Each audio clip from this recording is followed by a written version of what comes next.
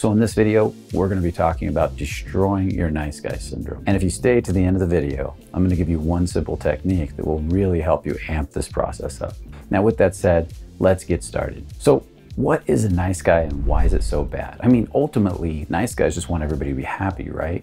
You see, I'm a recovering nice guy. I was a really bad nice guy. In other words, I had a really bad nice guy syndrome. And that nice guy syndrome really made it so that I finished last in life. I was always struggling. I was always suffering. I was nice to everybody. I was trying to take care of everybody. I was trying to be a good guy. But for whatever reason, I didn't get the girl. I didn't make money. I didn't succeed. My life didn't move forward. And ultimately, I was miserable deep down inside.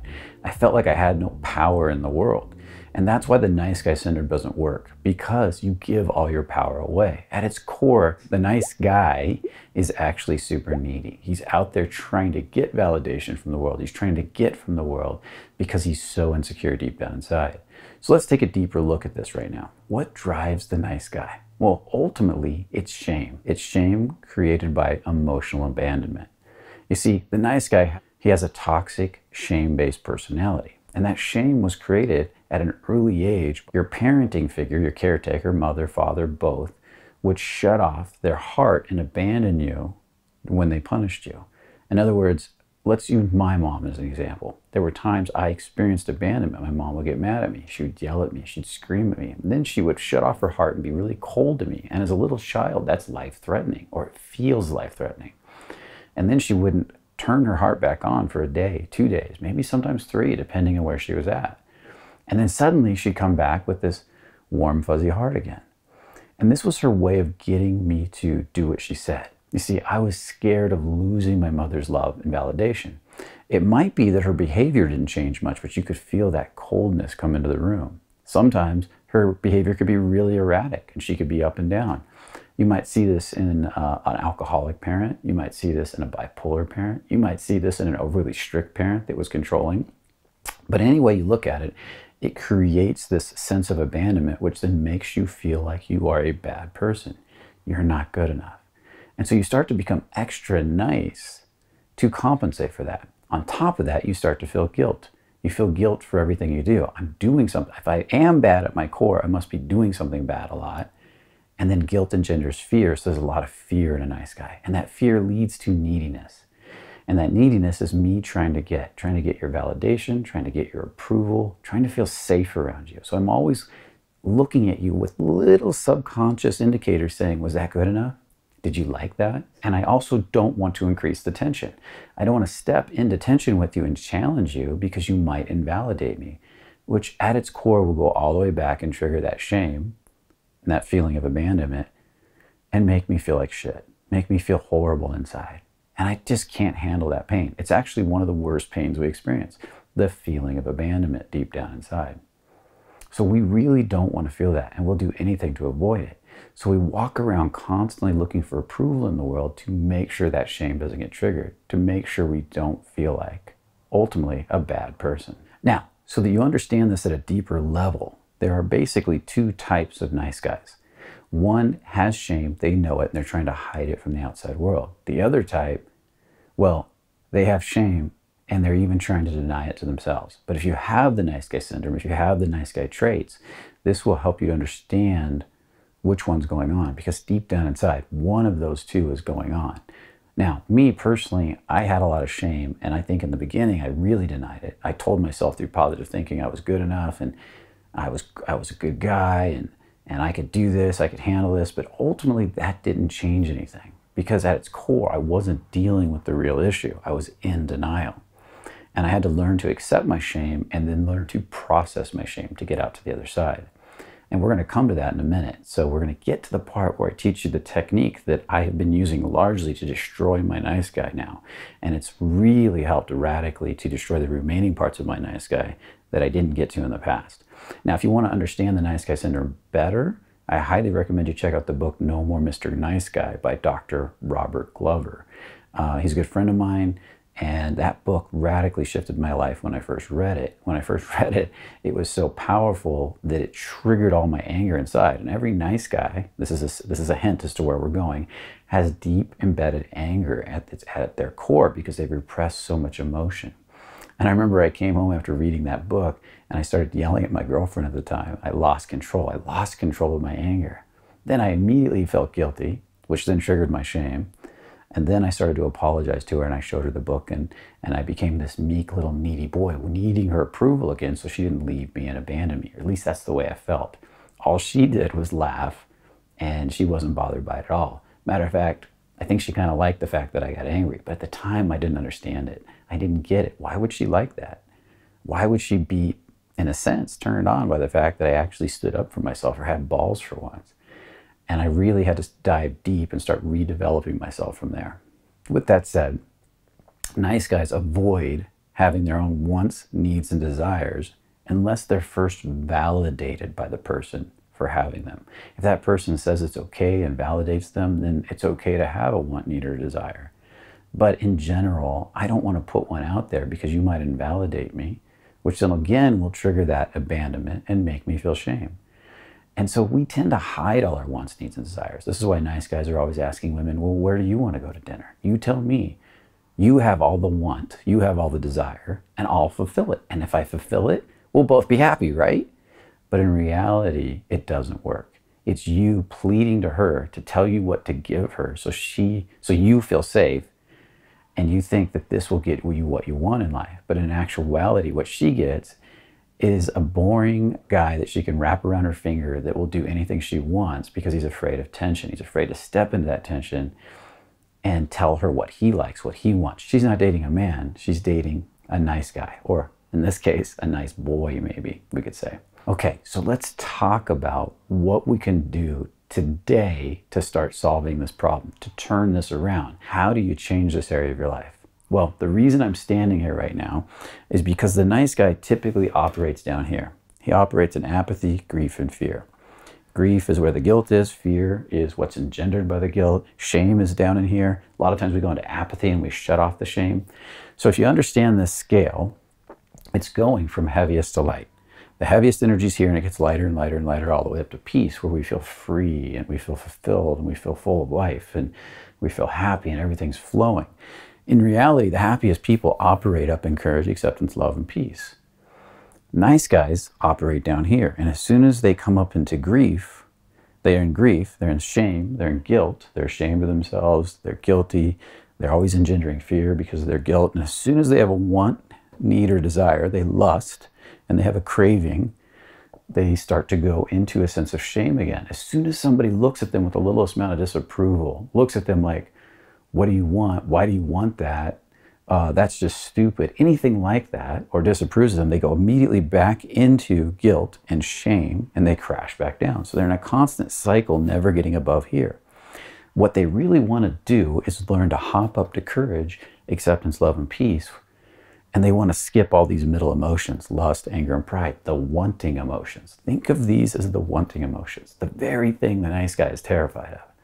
So ultimately, for the nice guy to go free, he has got to learn to love these emotions, to not make them right or wrong, good or bad. And when he gets into relationship with these emotions, he can start working his way up to here and even leave these behind. Because this is the power that sets him free so he can live up here through the releasing of attachments and aversions. This sense that I have to have this thing or I need to push it out of my life.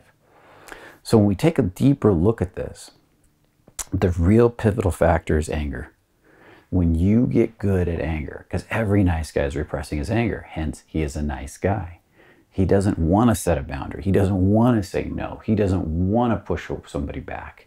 He doesn't want to break up with somebody because the shame he'll ensue when he does that, when he experiences that, sucks so bad, it will rip him up inside. It will hurt horribly. So what he does instead is he constantly tries to figure out what you need to not experience this anger or this pride. But once he gets good at anger and pride, they stop being anger and pride. They start being courage. Once he's no longer reactive to anger and pride, they become courage. You see, anger is lose-lose. Pride is win-lose, and courage is win-win. So let's go a little deeper. As I have been practicing and having my clients practicing getting really good at anger, releasing all the attachment, all the aversion. Really, it's the aversion to anger. I don't want to feel angry. Stop making it wrong and learn to make it proactive, not reactive. I want to say that again. Learn to make it proactive, not reactive. They're going to get win after win after win. So whenever I feel any apathy, grief, fear, shame, or guilt, or anything that's a lower emotion like that, I realize that that is comprised of anger. That there's some anger that's repressed in there. There's anger that's holding that emotion down. Like first I felt anger because it's a higher vibration. And when I couldn't do anything about my anger, I went into fear. And when I couldn't do anything about my fear, I went into guilt. And I went down the scale till eventually I was apathetic and I was numbed out. That's a perfect example. So if I feel guilt, I'll say, okay, guilt has anger in it. It's repressed anger. Can I welcome the anger inside the guilt? Can I just sit and be with the anger? Can I release the attachment and the aversion to the guilt and let the anger come out? Can I be as angry as I am? Proactively. Can I welcome the proactive, powerful nature of anger? Fuck it, I'm going to feel this fully. I'm going to be with this fully, this guilt. Then the guilt starts to change. It starts to transmute into more anger and more anger. And then as I relax into the anger and use it proactively, I start to feel pride or courage. I go up higher and higher. And I can do this in a simple meditation. I can do this just welcoming my emotions. Maybe I go out and say hi to 5 people and I feel the guilt of bothering these people. Then I go through that guilt. I go through that fear. I welcome the fear. I say this anger, this fear is lower than anger, so it's got to have some anger in it. Repressed anger. Can I welcome that fear? Can I be with that fear? Can I welcome the anger inside the fear? Can I let go of the fear and let the anger take over? And you might suddenly feel anger at the people you were afraid of. Like, I'm pissed at you. It's a reaction formation. And then I release on that and I relax and I get comfortable with the anger. I stop making it right or wrong, good or bad. Then eventually it starts to rise up to pride and courage. Maybe I'm angry at myself. Maybe it starts out as fear. I feel that fear at myself and then I relax into that fear. I go deeper into it and then I release the aversion to the fear and I start to feel it fully. And then I say, bring up more of that anger. Can I welcome more proactive anger that's inside the fear? And eventually the anger, almost like scales, dissolves the fear. And I notice what the anger is angry at. Is it angry at somebody else? Is it angry at a situation? Is it angry at myself? Maybe I'm angry at the people who are watching me talk to the girl I was flirting with. And I feel like they were judging me. And I feel that anger. And I release the right and wrong of it, the good and the bad of it. And then I start to laugh and I go up to courage. And I go up to peace ultimately. That's the process. Get comfortable with your anger that's buried in every one of these emotions. At its core, it's going to be shame. And so when you experience the shame, remember, again, shame is down here. So shame is going to have some repressed anger in it. Welcome the anger that's in the shame. Welcome the shame first. Feel the shame fully. It's going to hurt. It's going to be scary. You're going to feel like you're a bad person. There's something wrong with you. And then start letting those scales balance. Let the anger come out and let the fear like dissipate, go away. And then that anger will start to take over. And maybe you'll get really angry at yourself because you hate yourself, or really angry at your mom for making you feel ashamed. And just be with that for a moment. And then start to let that go. Say, can I welcome that anger? Can I let go of the right and wrong of it, the good and the bad of it? Can I just let it dissolve? And then pretty soon it'll start to lighten. That anger will turn to pride. I'm winning. I'm doing this. I'm feeling more powerful. This is all about reclaiming power, these 3 energies. Right here. Hear that again. These 3 energies are about reclaiming power. And then eventually courage ensues. And then you can start to have love for your mom again. You can start to appreciate her. That's the goal. Even if she did make you feel ashamed as a child, she did the best she could. But you can only do that through revealing, through realization of that love, not forcing of it. And then as that transmutation happens and you rise up the scale, you start to feel more free, more powerful, more alive again. And that's the process. This is the process of getting in touch with these 3 energies, particularly anger, which is the pivotal point for getting up here and burning off this. And if you take a The regular practice, after you go out, you flirt, you talk to somebody and you feel that guilt, that shame, you feel that fear, and you start using those emotions to you start welcoming those emotions and finding the anger inside and letting it up, releasing the right and wrong of it, experiencing the proactive nature of it, turning it into courage. You are going to get happier and happier a little bit each day. And in like 30 days, 60 days, 90 days, you're going to see a radical difference in your life. Try this right now. Just sit down with it, be with it, and process with it. You'll notice it can make a huge, huge difference. And if you want to learn more about the skills that we're talking about here, definitely check out the Fearless Events page. We have the fearlessman.com/events. We got the revealing process. We've got the experience workshop where we put you right in front of models to experience the rise of these emotions, looking right into their eyes, processing with them in that moment, filming you on video, looking at your subcommunication, and then showing you how to process watching yourself on video, feeling your own guilt and shame for who's on that screen, getting it out of your nervous system, radically shifting you at your core deep down inside. If you're gonna say, how are you? Connect here first. And I want you to feel the connection with the eyes. Connect. When you've got that connection, you feel a little bit of tension, a little bit of vulnerability, then it's, hi, how are you? Hi. Or, I love your hair. You see that? Yeah. Okay. Busting the nice guy up and bringing out your inner bad boy. So if you're ready for a change like that, definitely check out thefearlessman.com/events. Now, hopefully you like this video. Hopefully you got a lot of value out of it. Make sure to like, subscribe, share, and hit that bell notification, and make sure to comment. And with that said, if you want another video to watch that could really help you understand this better, check out the video, How Selfishness Attracts. It'll teach you more about why the nice guy finishes last and how to break up the nice guy to become the best version of yourself.